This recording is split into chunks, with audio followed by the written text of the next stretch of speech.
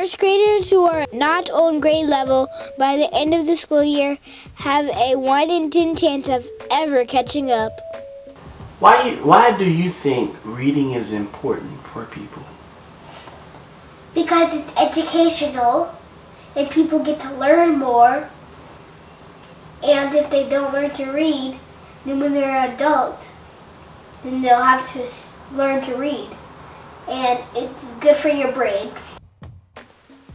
If struggling readers don't get the help they need by the end of 2nd grade, they are in danger of never catching up. What would you say to people that don't read?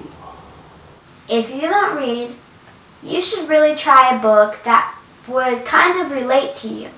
And when you try books like that, then it might say, if you like this book, try this. And so when you keep on trying those books, then you'll develop a sense that, hey, it doesn't matter what kind of book I read, just as long as I enjoy it.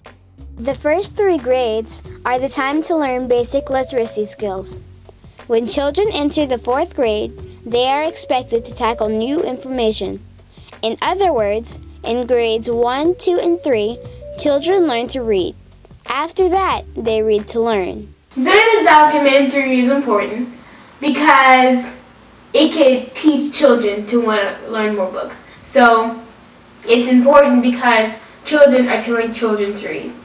It's not adults telling children, it's children telling children. Reading rocks. It rocks your socks. Hey, hey, hey.